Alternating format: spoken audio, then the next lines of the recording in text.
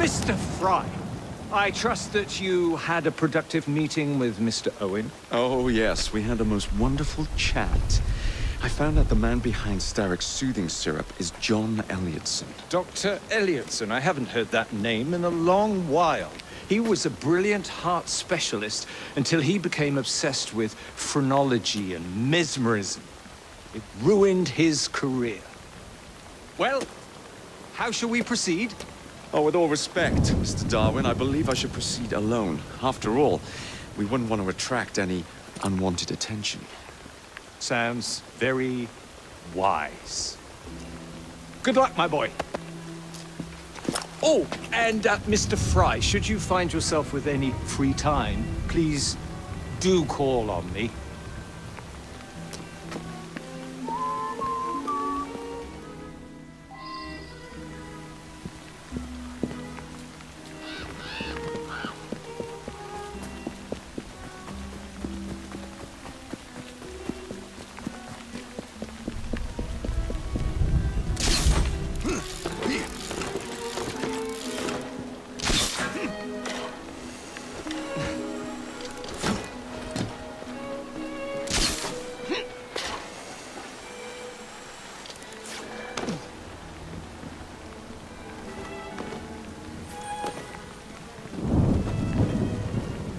Where would I find the doctor?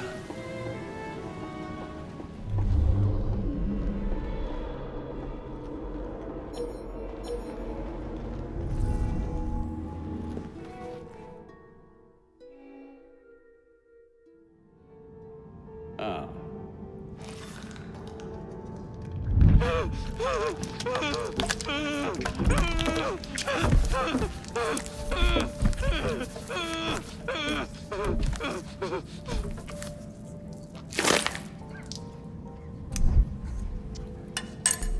As you've just witnessed, the application of too much pressure can sometimes result in unexpected outcomes. Unfortunately, it appears I've ruined the organ.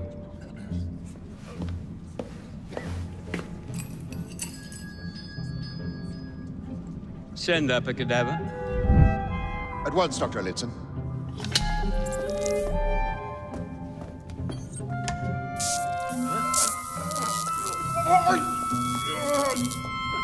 I don't care about your ethics, and I care even less about your damn patience. Now hand over your keys. What are you doing? Haven't you heard? You're fired. Now bugger off.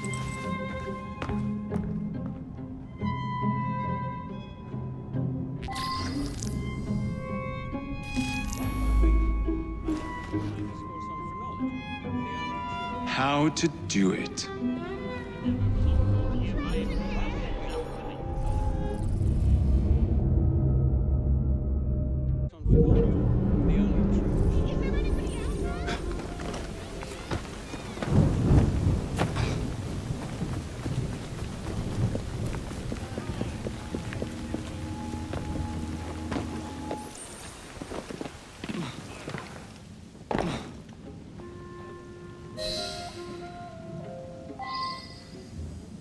What's the matter? Oh, young man, help. I must speak with Miss Nightingale at once. One of the brutes stole my key, and there's no one around. I can't get out of here. Stole your key. Don't go anywhere. I might be able to do something. Oh, quite. Thank you, sir. Well, you'll know where to find me, sir. Go on now, sir. I will wait here.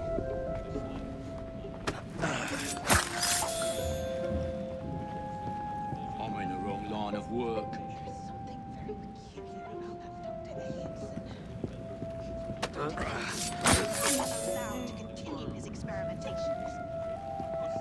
Pricked her key and said she was fired. The bugger. We'll get in trouble for this.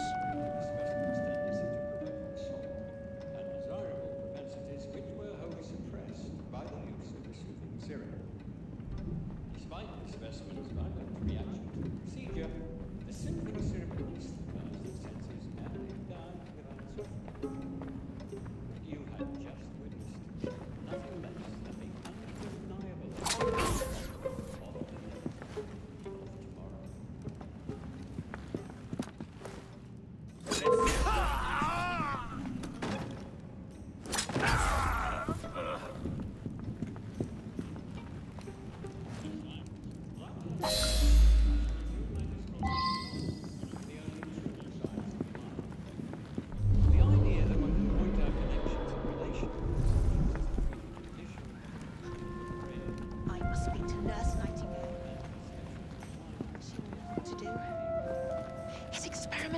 wounds are making... You have my gratitude, sir. I shall inform Miss Nightingale that I'll not be welcome.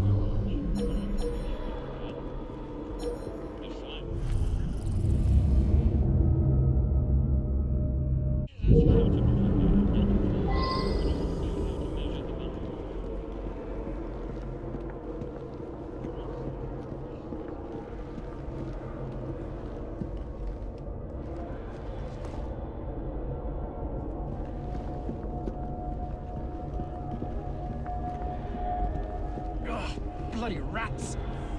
Take back, you filth!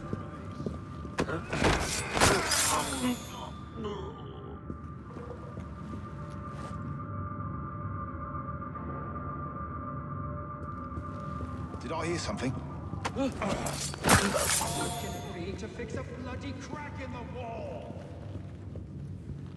And don't come back!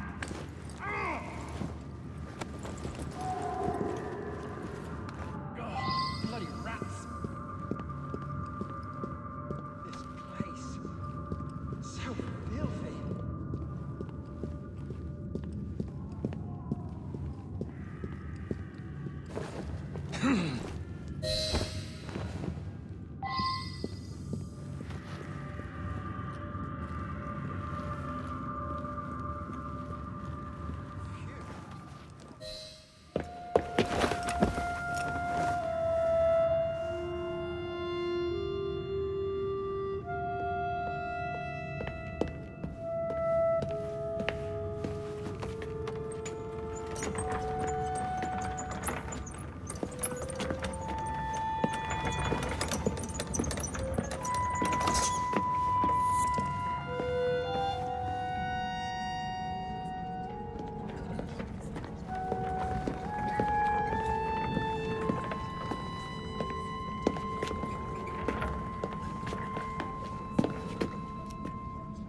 Here it is, Doctor.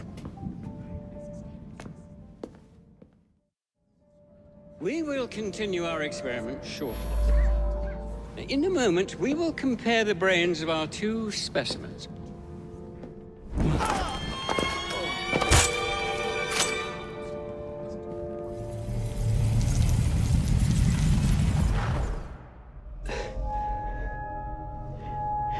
At last it ends. Yet I can only think of beginnings. A better tomorrow, forged with the blood of visionaries. All I see is the blood of a lunatic. Do you truly believe murdering an old man will stop humanity's great architect? Crawford Starrick has a glorious design for mankind. Designs are meant to be broken. You're a child. A child who believes it can solve all the world's woes with a flick of a blade. Have you ever pondered the consequences of your actions, Jacob Frye? Or did your father teach you nothing?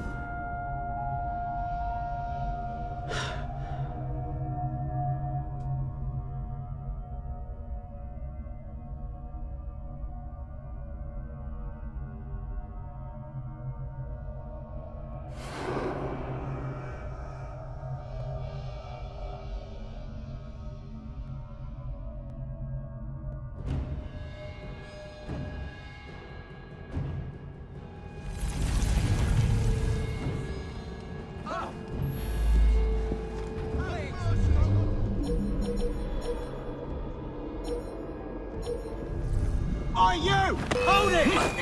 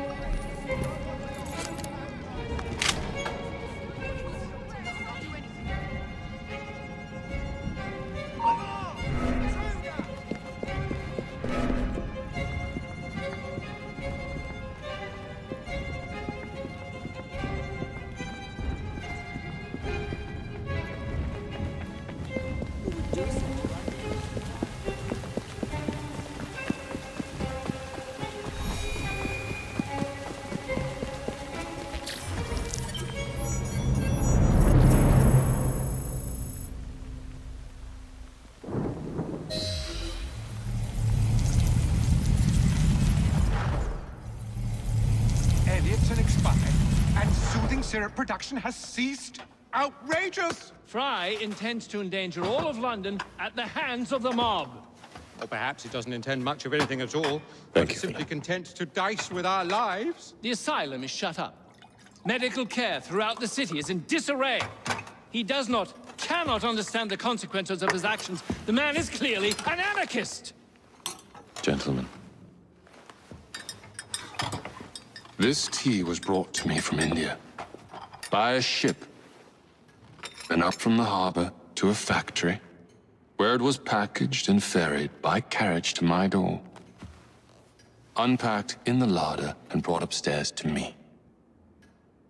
All by men and women who work for me, who are indebted to me, Crawford Starrick, for their jobs, the time, the very lives they lead. They will work in my factories, and so too shall their children. And you come to me with talk of this Jacob Frye, this insignificant blemish who calls himself Assassin? You disrespect the very city that works day and night, so that we may drink this miracle, this tea. I'm nearing the end of my research. Our beloved London shall not suffer such a bothersome fool for much longer. And what of the sister I've heard of, Miss Frye? Miss Frye shall be gutted. Soon enough. Delicious.